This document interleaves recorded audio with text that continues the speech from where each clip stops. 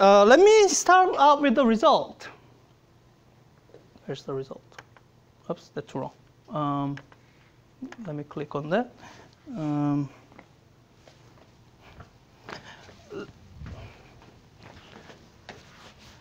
Let me start out with the result that he derived. So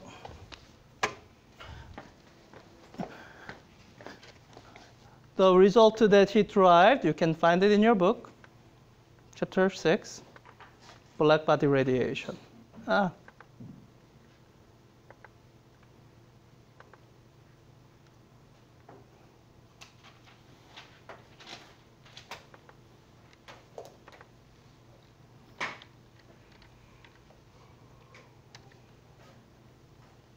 So, read through it. And this is the plot you're seeing. This is describing Wien's displacement law. Wien's displacement law. Stefan Boltzmann law, whatever. So those are all experimental laws. People were just finding those experimentally because blackbody is common. Easy to measure. You can discover all those things experimentally. So where people were running into the problem was, how do you actually understand this? And the Rayleigh-Jeans law, the first attempt at it, failed because it resulted in ultraviolet catastrophe. So the question was how to handle the short wavelength or high frequency case. And this is the result. This is a Planck law for blackbody radiation. That's what he derived. And in order to derive this, I will write it down on the board. In order to derive this expression, I'm putting this on the board because that's the one expression I don't have memorized. Everything else memorized. So to derive this, Planck had to make an assumption. So this is Planck's assumption. He assumed this way. So, when you have this object which is radiating electromagnetic radiation, you can think of it like this containing some hypothetical oscillators. As in, imagine you have, I'm just drawing it schematically.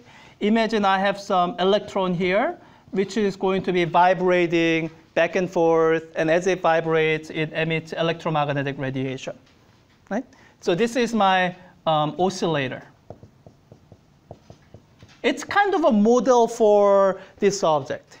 And it's a model that's meant to be widely applicable because black bodies are quite common. Our sun is a black body.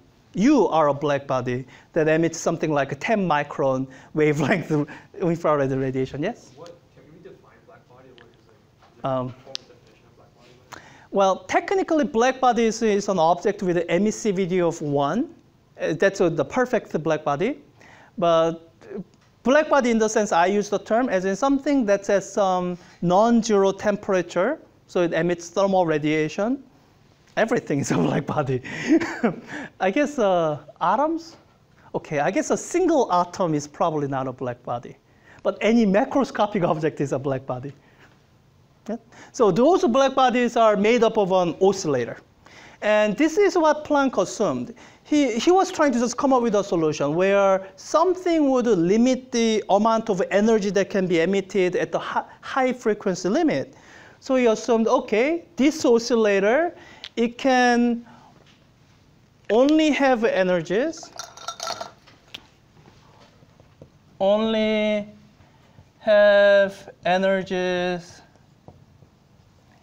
in discrete units.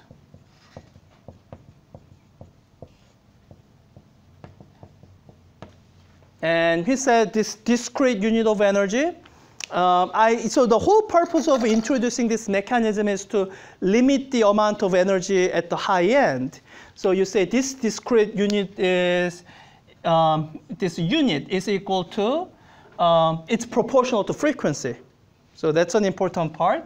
And at the beginning, what he did was, well, it's proportional to frequency, so let's say here's a constant of proportionality. And this, I guess, I don't know When he initially started the derivation, at least the myth I heard was that he was hoping this would cancel out of the derivation.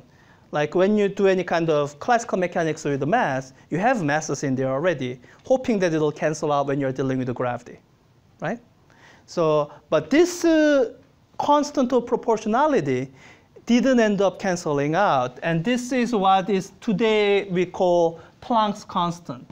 And it's one of the, what is it? One of three fundamental constants of nature: gravitational constant, speed of light, and Planck's constant. Planck's constant. But so that's the assumption he made. You can think of it like, I like a money analogy. Imagine someone said this. So, you know, whatever money you have in your bank account, let's say you can withdraw it all. And let's say they told you the only denomination you can take is a dollar bill. Can you take an entire amount of money in your bank account? Close to almost the whole amount, okay? What if I told you you could only take it in $100 bills? Maybe depending on how much money is in your bank account.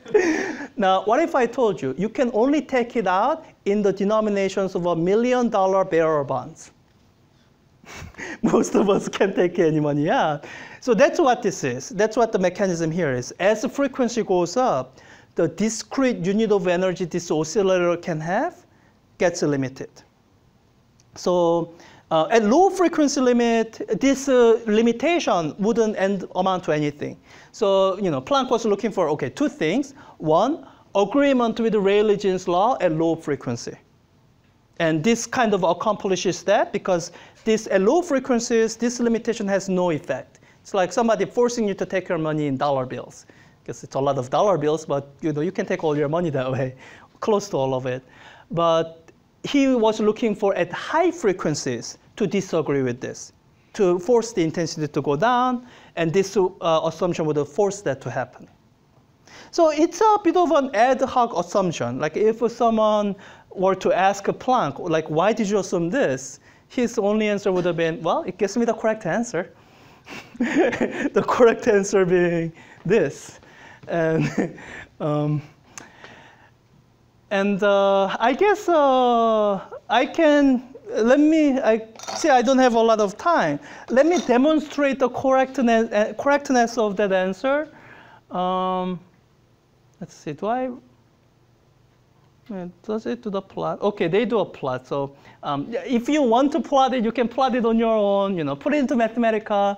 And if you just want to plot something numerical, you can just set HC all equal to 1, KB, T all equal to 1, and just let lambda be whatever. That'll be it. What I want to use our time for is I want to show you that, it says it's a left exercise. Let's try it and see if I can actually do it. So this is the intensity as a function of wavelength. This is a result that we are hoping for. So if we take this intensity as a function of wavelength, and here's one of the experimental laws we know. We know Stefan Boltzmann law, and the second one that's in the book is the Wien's displacement law. Let's see if so Rayleigh-Jean's law is clearly, it doesn't agree with the Stefan Boltzmann law because it predicts infinite intensity at any temperature. So let's see if Planck's law will give the correct, agree with the, let's see if a prediction of Planck's law will agree with the Stefan Boltzmann law.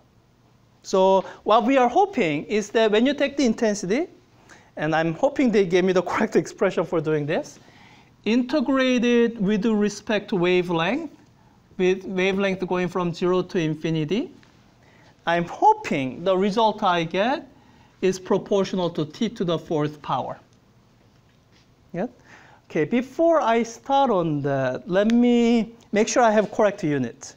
For this to work out correctly, so I'm going to need to have, so this is supposed to be equal to this. This is supposed to have unit of intensity, or power per area, or which would be joules per meter squared second. That's the unit I'm supposed to have. So the unit of I as a function of lambda they've given me, it's supposed to be intensity density. So this is supposed to be this whole thing divided by wavelength or meter. So this is supposed to be unit of joules per meter cubed second. Let me make sure that's what they gave me. So, I guess I didn't give you, so Planck's constant, can anyone guess what the unit of Planck's constant should be from all the information you have so far? So this is a discrete unit of energy. So what is the unit on the left-hand side? Joules. So I have frequency here. So what's the unit for Planck's constant? Joule second. So that's a unit for Planck's constant. So I have Planck's constant here. So it's a joule times a second times meter per second squared divided by meter per second to the 5th power. And since these are unitless, I'm going to, well, this is also unitless. So I have meter to the 5th power cancels that. So I get joule divided by meter cubed. Let's see, how does, let me work out the seconds. So second times second to minus 2 divided by second to minus 5. So, sorry, I don't know why. Sorry, thank you. So I don't have that. So, okay, so I have, so all of this combines to just over second. That is the unit I was looking for, right? Okay, so they gave me the correct unit for working this out. And so I wanted to just show you a technique using calculus to actually do a calculation like this. Because this is the instinct that a lot of people would have in seeing an expression like this.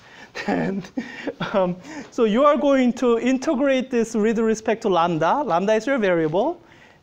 This is your variable. And these are the places where you sit. All right, that's fine. I can do that integral. And then you see lambda here. And maybe you think, I don't know how to do that integral. And what I want to show you is this can be done. There's a simple substitution you can do.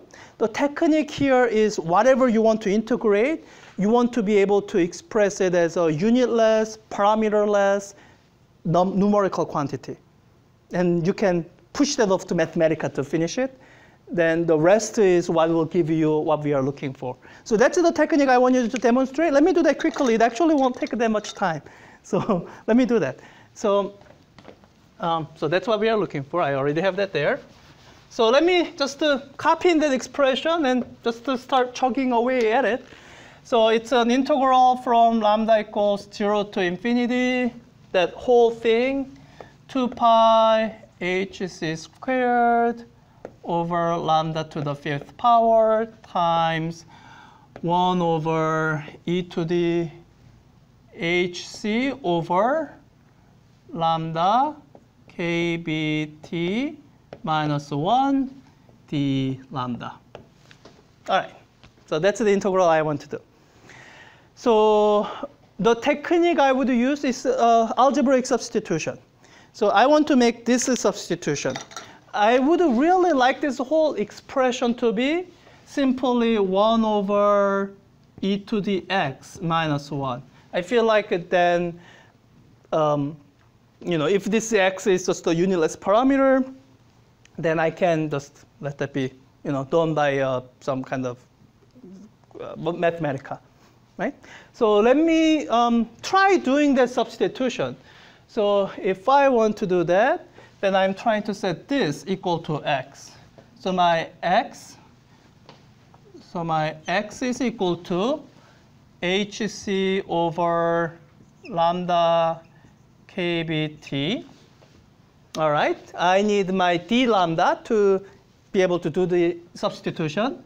So take the differential, then dx is equal to, these are all constants, hc over kbt, and I have this lambda, derivative of this minus 1 over lambda squared, right?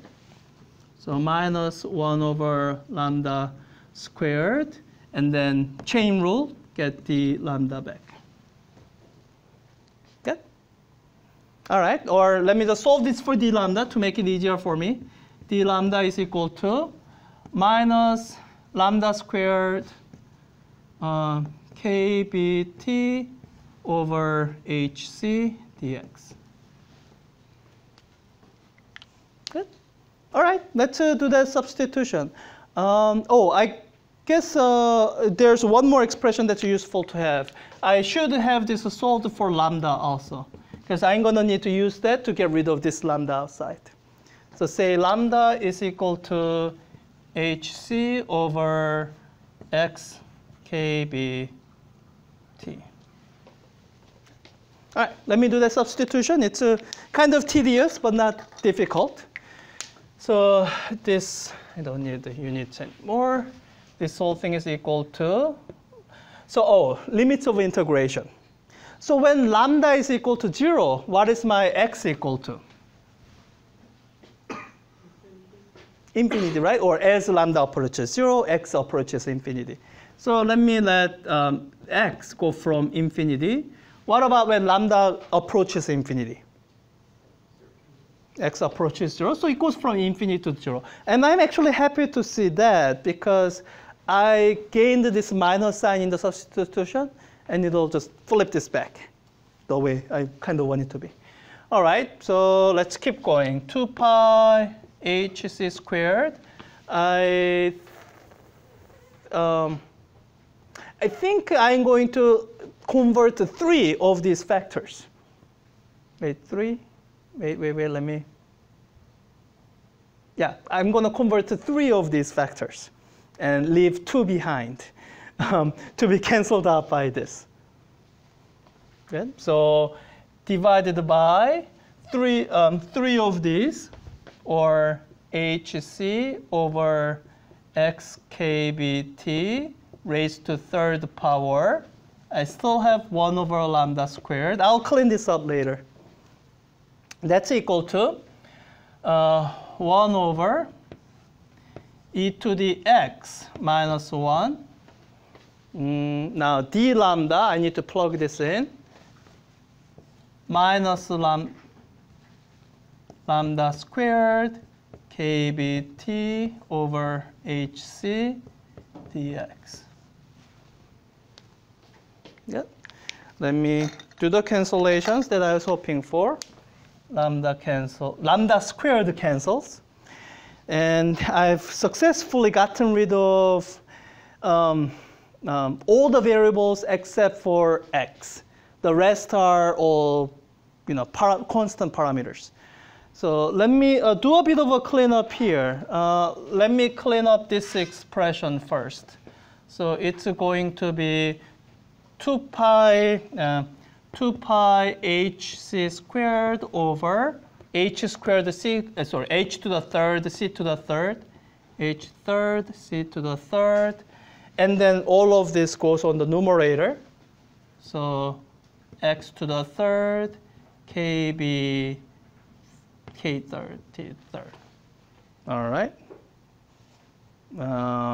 Times 1, that. And these constant factors,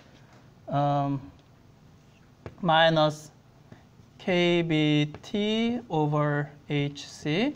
So I want to just combine all the factors so that I don't have a bunch running around. So I have kbt to the 4th power. That's what I end up with. This h cancels that. So h to the 3rd power. That cancels that. That cancels c to the 2nd power. I got all the constant factors correct?